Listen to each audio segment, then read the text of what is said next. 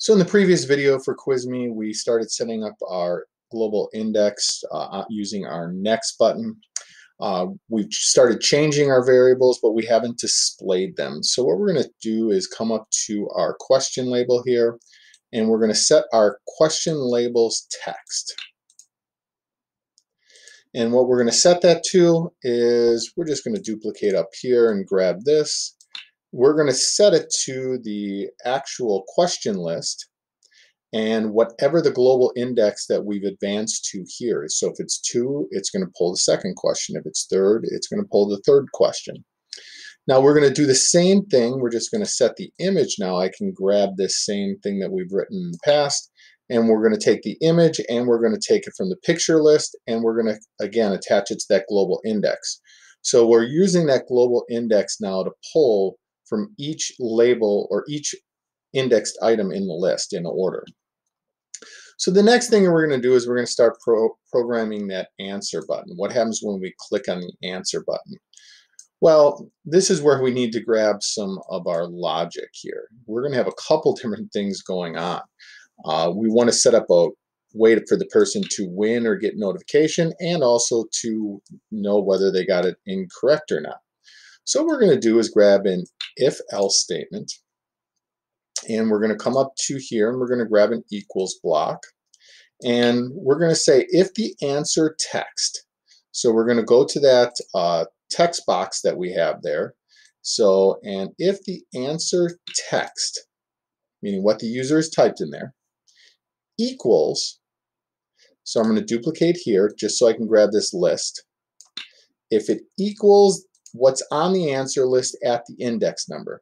So now you can see if we're on index 1, we're going to say display this and this, which is the Bucks image, and where does the basketball team play. And we're going to check it with what's indexed in the first answer list here. So it's important when typing your answers that everything is in the right order. So then we have that right-wrong label. So we're going to set that to display correct, because they got the correct answer. So we can type in correct. Now, we also want to give them credit for getting it correct. So we're going to go here and we're going to say we're going to set that global variable correct to getting that global variable +1. So I can just steal any of these, so I can then change it to global correct. And I'll grab my little math block from there and adding 1 to it. Now I also want to display my total correct answer for it. So I have this little arrangement that we had up there. And again, what I'm talking about is this display here, so I can keep track of the right and wrong. So I want the text in the correct to read, well, the first portion of it is just, I can grab from here, duplicate, is that correct with a colon. And the second portion of that is I want to display whatever is being stored as that global variable there. So now it'll happen, it'll join these two, and I can do my scoring under one label instead of 2 labels.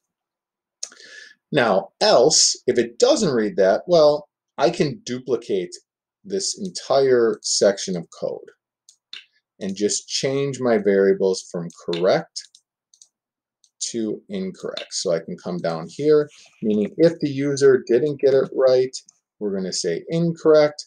We're going to set our global incorrect to +1. We're going to take our incorrect text and we're going to join incorrect colon, and we're going to get that global incorrect there. Now we want to have a logic now for the user to win or lose. So I'm going to grab my if statement here, and we're going to set up our winning logic first. And I don't know, I don't have a block I can steal that I could see, so I'm just going to bring in this equals sign again. And what we're going to do is say if our global correct equals, let's say you have to have 100% to win this one. If the global correct equals